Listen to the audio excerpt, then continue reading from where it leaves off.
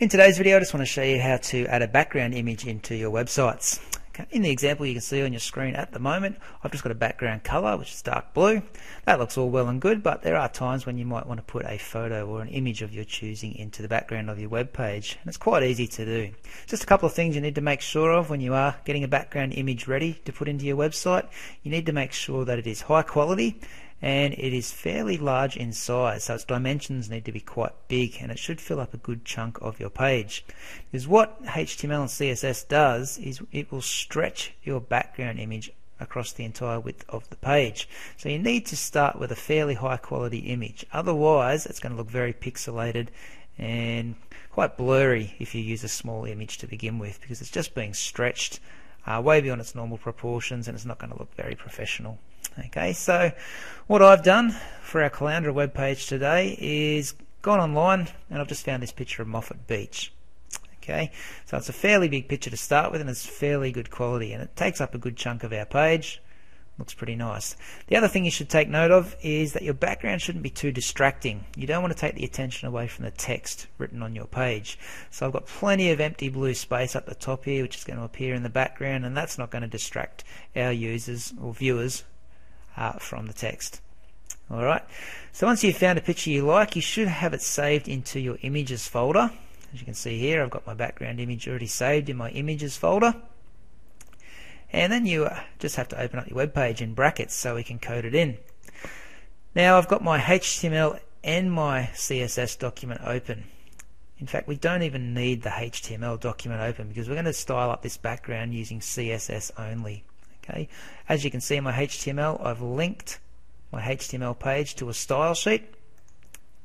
Okay, so I'll just pop on over to the style sheet, and this is where I need to style up this background. At the moment, as you can see here in the HTML tag, we've got a background set to dark blue.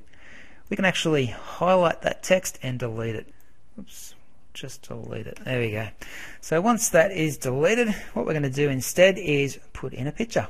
It's quite simple to do. We just need to write background-image, put a space and write URL, and then inside brackets you just need to search for the images folder and then type in the name of your background. In my case it's called background.jpg. Then I'll put a semicolon to finish that line of code.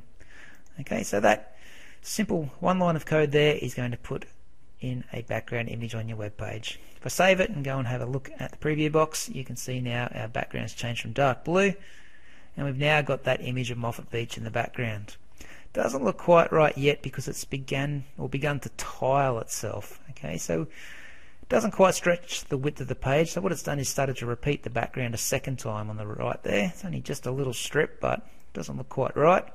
Down the bottom, the height of the picture isn't the same height as our web page, so again it started to repeat the background a second time. Okay, it does look a little bit ugly when it starts repeating itself, so what we can do is turn that off. So back in our CSS style sheet here, I'm just going to write background-repeat and choose no repeat and save that. And what that's going to do is just make sure our background goes in once, and that's it. Okay, so as I scroll down now, you'll see at the bottom we've only got our background picture in once, and then we've just got empty white space where those tiled backgrounds were before. You can see the same down the right hand side. There's a bit of a white strip running down the side of the page. So to fix this now and get rid of the white strips, it's just one more line of code. So back to your style sheet, and we're just going to write background-size, and we're going to choose cover. Put a semicolon, save it. If we go and have another look, as you can see, the width of our page now is covered by the background, and as we scroll down, our photo fills the entire page. So that looks pretty good. One last trick I want to show you. You can just leave it like that, but I do want to show you one more trick. Some websites you'll notice that the background, when you scroll down, it doesn't move. It just stays fixed in the one location. And we can do that quite easily with one final line of code. We just write background-attachment and choose fixed and just put a semicolon.